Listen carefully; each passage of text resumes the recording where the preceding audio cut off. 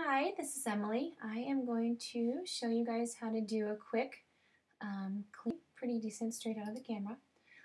This little girl was photographed using the 85mm lens, the 85mm 1.4 on my D700 body. I should leave it as open as possible, then we can get the blur in the background, as you can see, all around right here. Keeps everything soft and keeps her face nice and crisp. Okay, so the first thing that we're going to start with is her skin. Now, she doesn't need much help with her skin because she has pretty skin. To do the skin, but little do you know, I now use portraiture. I found it not too long ago, and it simplifies my life. It makes it easier. It's a lot faster. Best investment ever. I have already run portraiture, and the reason I have done that is because I teach the Hello Baby Newborn workshop with Erin from Elle Photography, and we do teach our portraiture settings. We have custom settings in there specifically for skin tones, and it wouldn't be fair to the people attending the class for me to give away that information. So thank you for understanding. But that layer right here, this is the portraiture layer. So I've already run portraiture. Let me show you what it looks like with it on. A little bit softer. Off, on.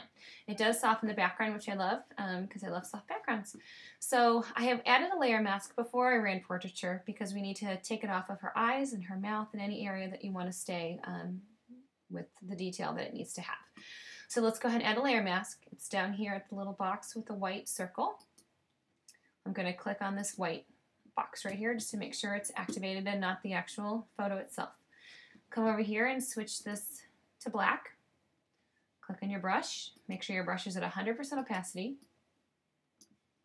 And it's a super soft brush, which is, it'll turn everything to red, which I've just clicked on my screen.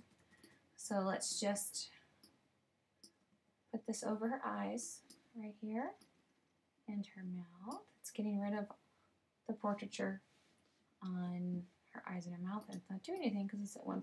It needs to be at 100%. Let's try this again. Okay, there we go.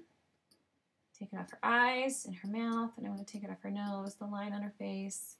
I'm going to pull the opacity down to about 50%-ish and kind of take it off here because I want all this to kind of stay in focus.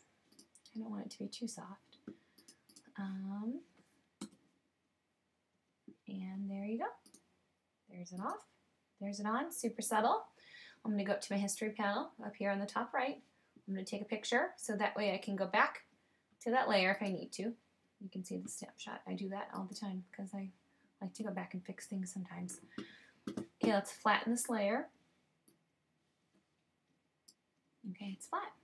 Now the first thing that I need to do is I want to make this photo pop a little bit out from the background.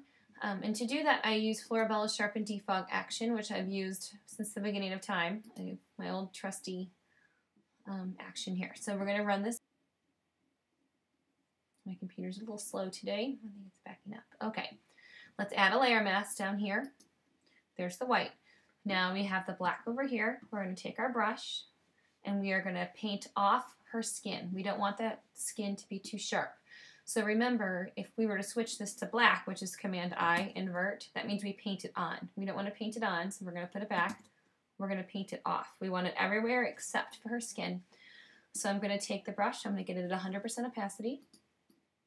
I'm going to go ahead and view it at actual pixels. There's a whole bunch of shortcuts. I'm not using them because you guys can't see them on the computer. So it's easier for me to show you exactly where to go. Okay, let's go ahead and take this off of her skin. You can see right through here, there's a little bit of skin blemishes, and I can show you how to take that off. I'll do that in just 1 second, now that we have her nice and big.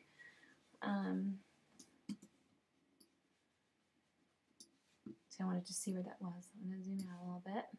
Those are areas that I don't want sharp. And there we go. I'm going to pull this down to about 38%. That looks great. Let's fit this on the screen. Come back up here, fit on screen. Let me zoom out another layer because for some reason fit on screen is never 100% clear. And I'm not sure why. Okay, so sharpen defog, we're good. Let's take a picture. History. Take the picture. Layer. Let's flatten our image. time to make the back pop. In order to make the back pop, we can use just a simple vibrance saturation tool. So let's go down here, all the way at the bottom, click on the little black and white circle, go down to, it already comes with its own layer, so we're going to be able to mask it off and do what we want. So I'm going to go ahead and pull up these sliders, just watching the background. Don't pay attention. Let's just pull these up to see where we're going to want it. I'm going to pull the vibrance up to about 23. And whoa, we don't want that bright. Whoa, that's the saturation. We will take it up to about, let's do 18, sounds like a good number. So go ahead and click on this white box right here. Now we're gonna flip it to black because we wanna paint on to the black. White paints on, black takes off. So Command I, you can flip it. Now we're gonna go ahead and paint on. So come over here. This is what we need this to be white because we want the white to paint onto the black. So grab your brush.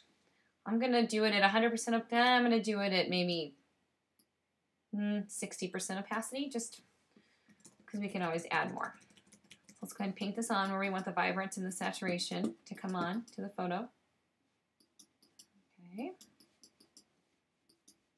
It's coming on here a little bit. Okay, let's see how this is looking. It's kind of hard to tell. Let's just click it on and off. I think my mouse is about to die.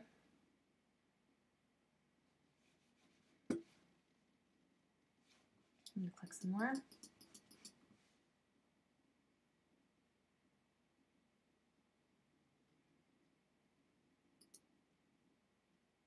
Okay, there's it off. And there's it on. Off, on. Okay, I'm going to add a little.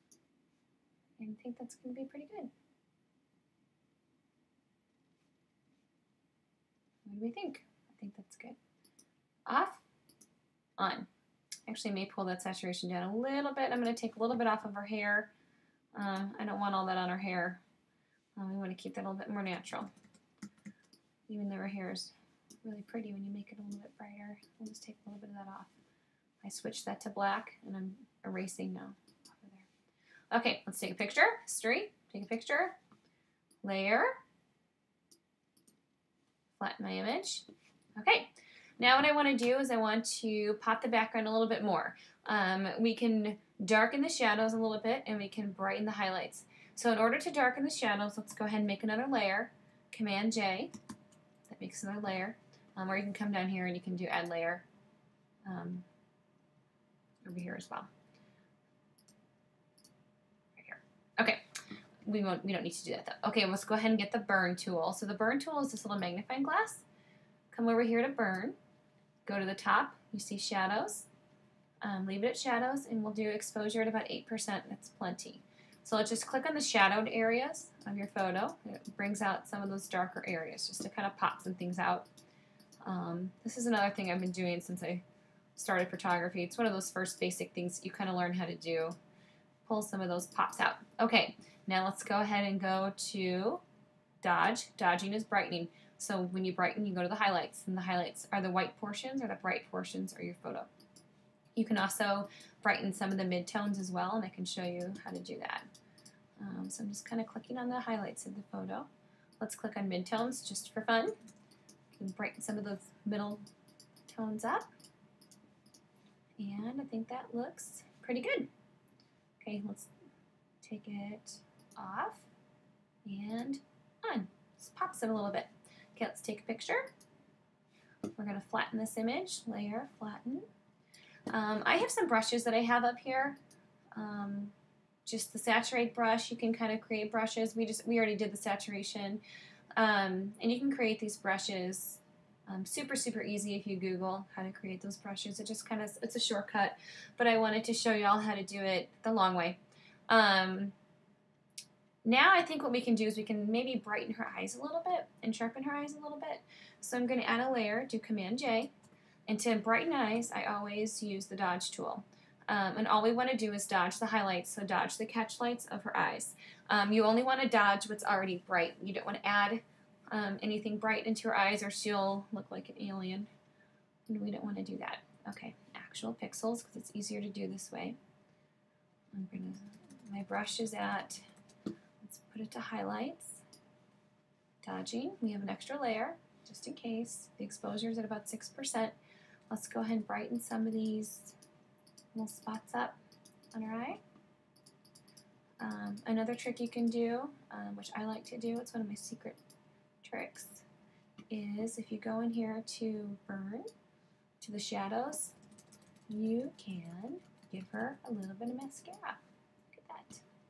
Darken her eye just a touch. Tiny, tiny bit. Okay.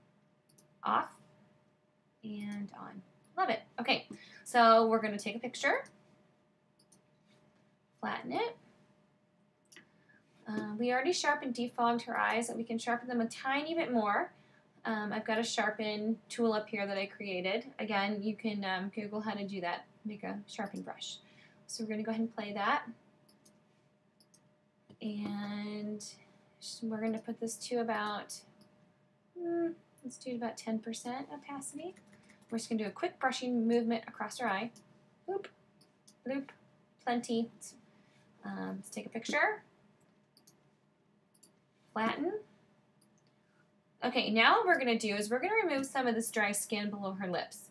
And what I do for that is I use the patch tool or the healing brush. Let's make another layer, Command J. I'm going to go ahead over here, there's a little patch. I'm going to go ahead and use the patch tool. The healing brush can kind of be tricky sometimes. It works great, but for this one we're going to use the patch tool. So what I'm going to do, you need to make sure at the very top it's source, not destination. So leave it to source, because what you're going to do is you're going to take your source and move it to your destination. So we're going to circle this area right here. We'll move it over here. Voila, it's gone. It replaced it with what was over here. It kind of blends it together. The clone tool kind of does the same thing, but that does exactly what you move it to. We want to blend the two areas. It's just a little bit more natural. So that's why I'm doing the patch tool. All right, here we go. All right, let's see, on and off. That's pretty good. Let's take a picture. You can also get rid of some of the red on her face, but for the sake of this being an easy tutorial, we're just going to stick with this for now. Let's put on the screen, zoom out. Okay, let's see before and after so far. There's where we started. Here's where we're at. It's just brighter and it pops more. It's sharper. Here it is again, before and after. Now I need to save for the web, and how I do that is I run an unsharp mask. It's good for saving for the web and it's good for print. So I'm going to go ahead and make another layer. Command J. Let's go to Filter. Go down to Sharpen. Unsharp mask. And I typically leave my threshold pretty high, closer to around 20. That just softens up the sharpening of the photo. I leave it around 70%, and the radius is how large the sharpening little pixels are. Without getting too complicated, I'm just going to say leave it around this. It's pretty good. So you can click OK. It's just soft, subtle sharpening. And I did this extra layer because if you want to, and you don't have to, you can paint it off of her skin, just to keep her skin super soft. I love, love, love soft photos, just being sharp where you want them. Maybe take some off of her hair. I like it being soft. And you can flatten this image. And there you have it. Clean, easy edit. If you have any questions, of course, you can email me at emilylucarzphotography@gmail.com, or feel free to comment on this post on my Facebook page. I'm always there, and I can help you out. I'm sure I will be talking to all of you very soon. All right, thanks. Bye.